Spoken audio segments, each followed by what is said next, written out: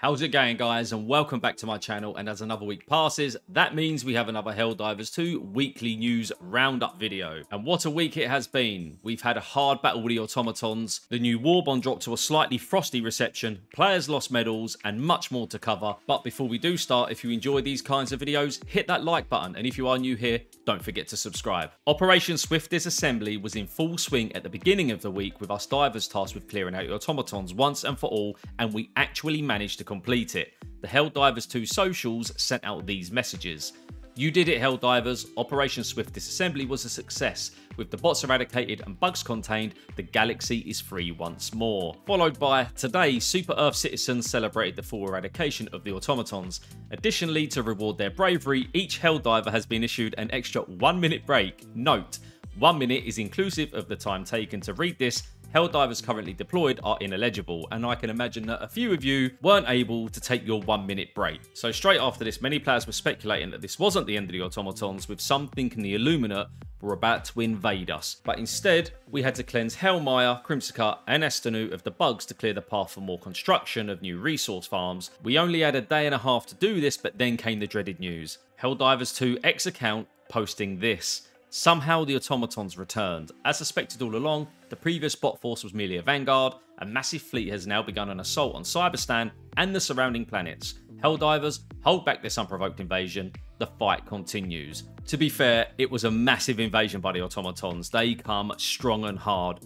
And we fought long and hard, but unfortunately, the automatons proved too much for us and we did lose the battle.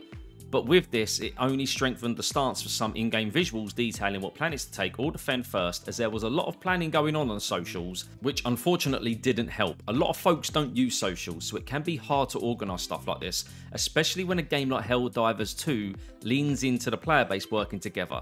So hopefully, in future, Arrowhead will resolve this issue, because like I've just said, this is a game where we all need to be working together, and sometimes it can be hard to do that. But we'll just have to see. Let's wait for Arrowhead's update on this maybe. But as always, things do not stand still in HellDivers 2, and we have the latest major order up. And this is the automaton advance must be halted. Establish and hold Menkent line to allow establishment of orbital defences. So the designated planets must be under Super Earth control when the order expires, and that is Menkent and Lisath. At the time of this video, we have liberated Menkent and are about 50% through liberating Lisath. With 2 days still to go, this one is easily completed in my opinion. So after a busy week of major orders, we kind of bumped into a problem with the medals. So something us players have noticed this week was a level cap on medals, which currently stands at 250. When logging in, I didn't actually get any medals as I was at this cap, and you don't get them back either once you spend the medals, and I feel this does need to be changed. Obviously, there needs to be cap on things. You can't just have unlimited medals.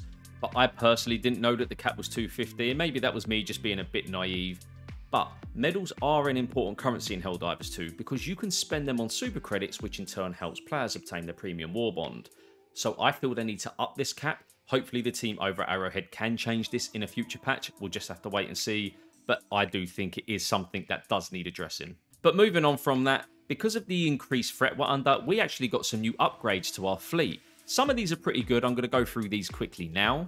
So in the hangar, we have the XXL weapons bay. This further expands Eagle weapons bay by removing unnecessary systems such as fire suppression, ejection, and airbags. The upgrade effect is Eagle stratagems that drop multiple bombs will drop 1 additional bomb. Then moving on to the bridge, we have enhanced combustion. This is increased burning temperature of incendiary weapons by lacing fuel with a precisely formulated compound of thermite, white phosphorus, and some other ones that I can't read, and it says 19 other accelerants as well. The upgrade effect, fire damage from stratagems increased by 25%. Then moving on to the robotics workshop, we have blast absorption. Reinforces sentries with expanded polystyrene pieces, peanut-shaped variety, which absorb thermal and blast energy, and the effect of this is sentries take 50% less damage from explosions. That's a nice one there. Then we got orbital cannons. Atmospheric monitoring grants subscription to data stream of live weather conditions, allowing for increased accuracy in orbital targeting, and the effect of this is orbital HE barrage spread reduced by 15%. Engineering bay circuit expansion augments electrical weaponry by safely connecting multiple interior arc extenders into one long linear chain. Upgrade effect, lightning arcs fired from weapons and turrets jump to 1 additional enemy. And finally, we have the Patriotic Administration Center. We have the Superior Packing Methodology. authorises an 8-week crew training course in SPM, resulting in increased supply box capacity, and the effect of this is resupply boxes refill support weapons with the maximum number of carryable magazines. So as we can see there, we've got some much needed upgrades, but some are quite expensive, so get farming those samples, guys. Let us know what you think of these down in the comments below as well. And moving on, we had the new warbond Democratic Demolition dropping earlier this week, and it actually wasn't well received. Players actually feel the gear isn't that good, along with opinions that warbonds are being released too frequently and Arrowhead should concentrate on fixes. This meme here has been thrown around a bunch lately, but honestly, I actually like the Adjudicator. It feels snappy to me and I can pop bots heads and crit spots fairly easy with it. It just feels really nice, and that is just obviously my opinion. I've not tested the crossbow yet, but I have heard that it's underwhelming. But players have been praising the grenade pistol, and some of the armour is not working as intended due to a mix-up, with Spitz posting this in the Discord. Regarding the CE27 Groundbreaker armour, we're aware of a slight mix-up that resulted in it going live with the servo-assisted passive instead of the engineering kit passive, as advertised. This should be changed back in an upcoming hotfix. Please keep this in mind if this armour is one of the reasons you're thinking of purchasing the new warbond.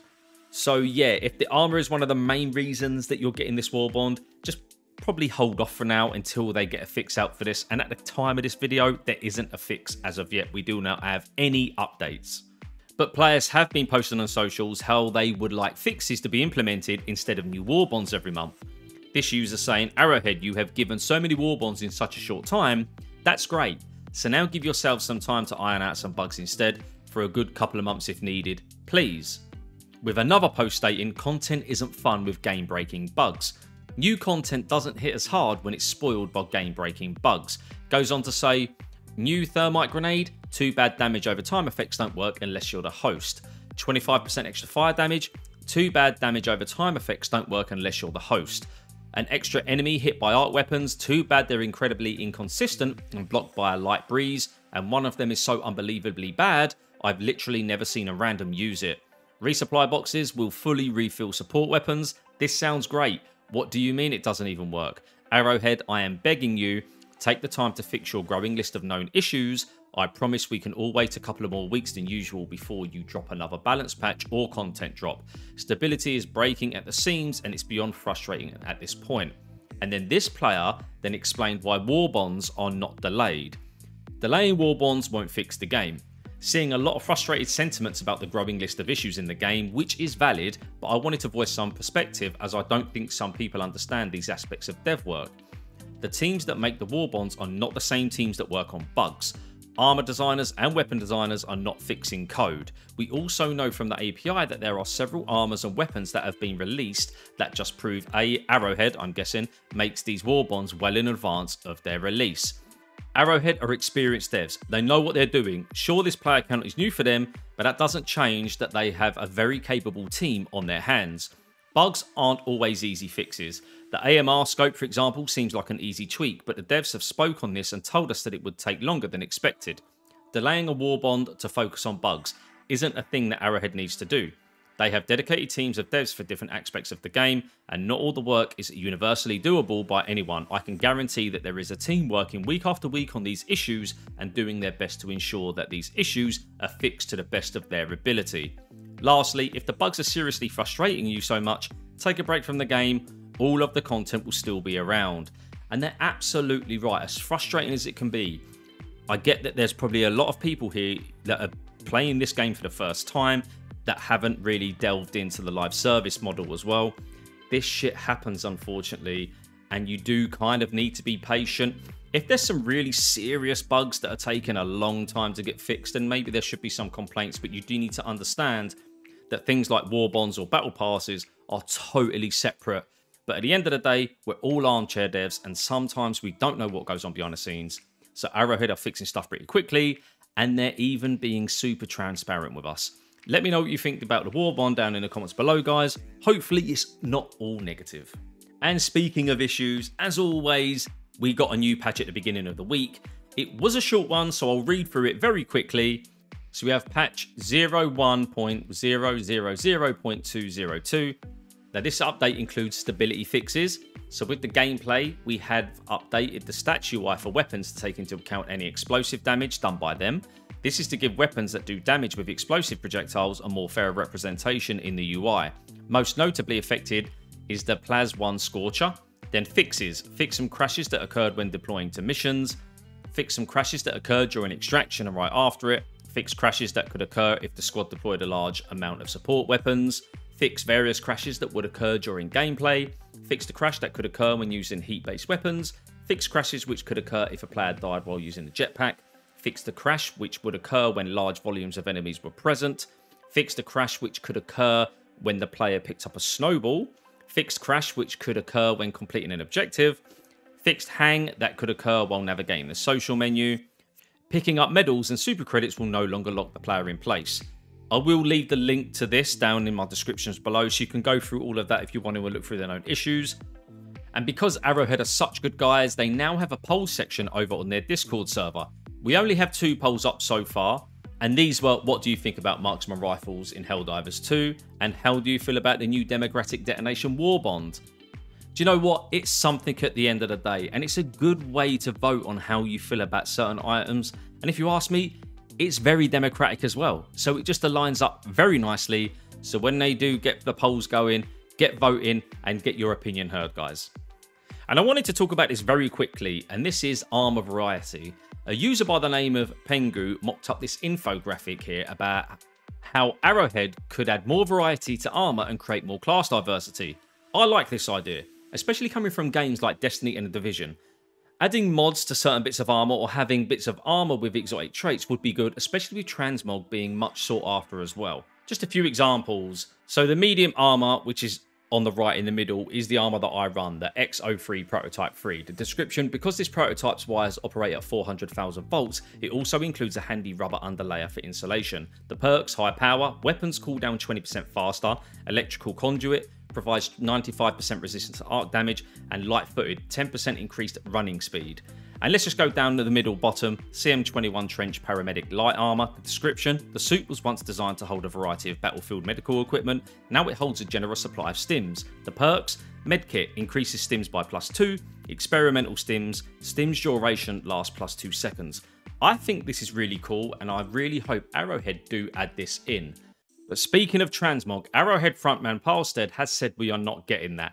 In a post under this tweet, a user mentioned a Transmog system, and Palstead replied, "We are not doing Transmog. It doesn't make sense. Equipment looks different because it has different effects. Swapping one for the other is like having an apple that tastes like bacon or the other way around." I'm just going to come out and say that I respectfully disagree with him here, as I feel Transmog works in all live service games, and it adds some much extra replayability and build variety. But let me know what you guys think about this down below in the comment section. Obviously, the man says it himself, we're not getting it, but we don't know, things do change in the future, so we'll just have to wait and see. But that is the end of the video, guys. If you're still here, thank you so much. And if you have enjoyed the video, please hit that like button. It helps me out and it helps the video out massively. And if you haven't already, hit that subscribe button for more HellDivers 2 content. But as always, take care, and I'll see you on the next video, divers.